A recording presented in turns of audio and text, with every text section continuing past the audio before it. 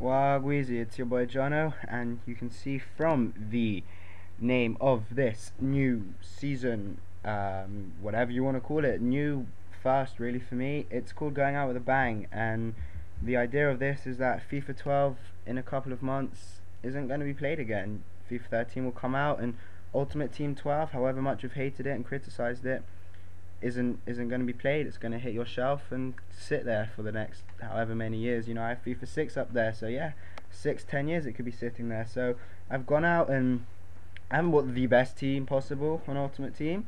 Firstly, I didn't have the coins to do so, but I bought, you know, the players I wanted to play with. You can see the back four is pretty standard. I mean, the key players for me in this, my favorite players, is that the 86 rated Shinji Kagawa. His ball control, his dribbling, even his finesse shot, they're phenomenal.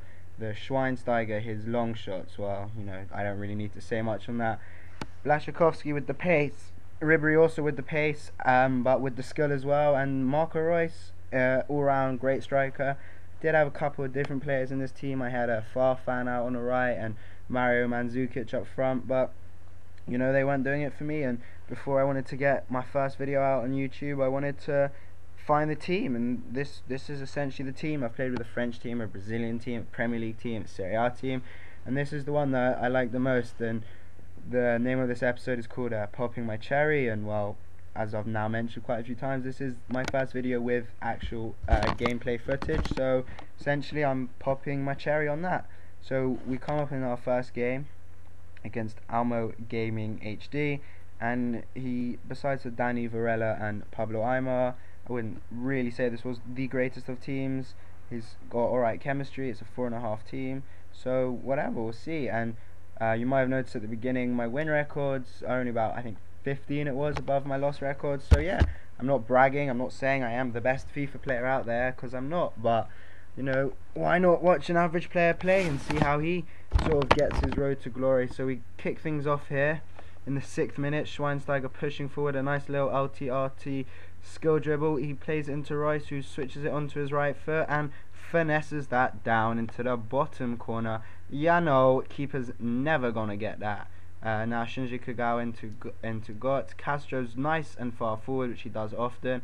A little ball over the top. Frank Ribery again finesses it, slides it past the keeper. And one thing I do like a lot about Castro is he pushes forward a lot, and although he can get caught out when he's coming forward, if you can make them pay, then you're not really going to get caught out. He manages to get one back here, a nice header from Cardoza.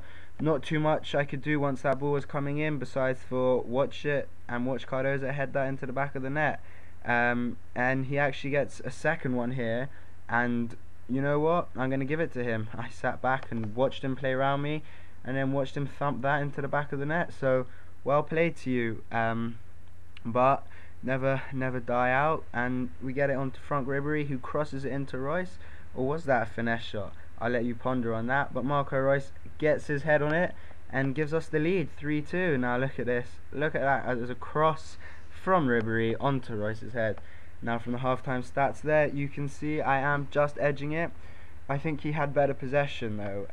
But anyway, we whip that ball right out to Marco Reus, and this is how I love Reus. His close ball control, you see the fake shot there, gets his past his player, was unlucky not to finish it, but Shinji Kagawa, right place, right time, hits that on the volley, puts it in the back of the net.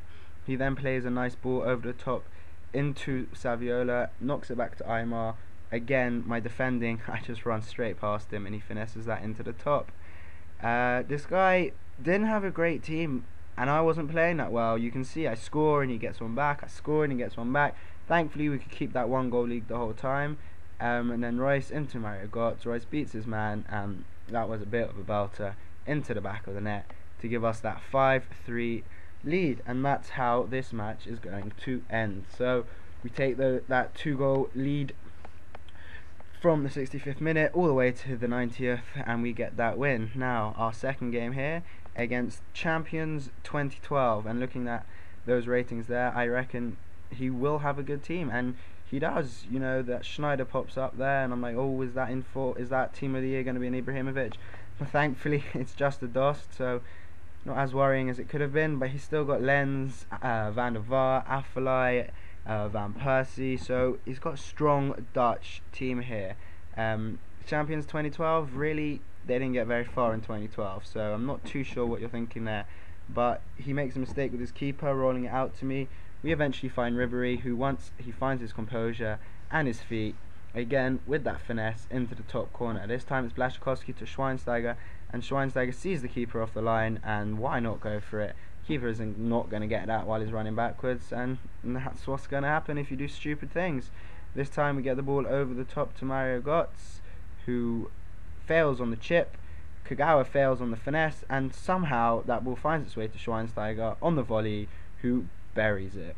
Again, another lucky goal from Schweinsteiger, and again here's Schweinsteiger coming through, and he hits one, and I actually did not know that his keeper was off the time this line, but hey, once again, take your keeper off the line, you're going to get punished. Dominating on stats completely there, and you can see why I like Schweinsteiger so much. He's always back there with his defensive stats, and if you can get him forward, then he's going to get that long shot off and do it well for you. He gets another one back, but this here is probably the best goal I've scored in FIFA 12, and I've tried to do it for such a long time. I'm so happy it happened.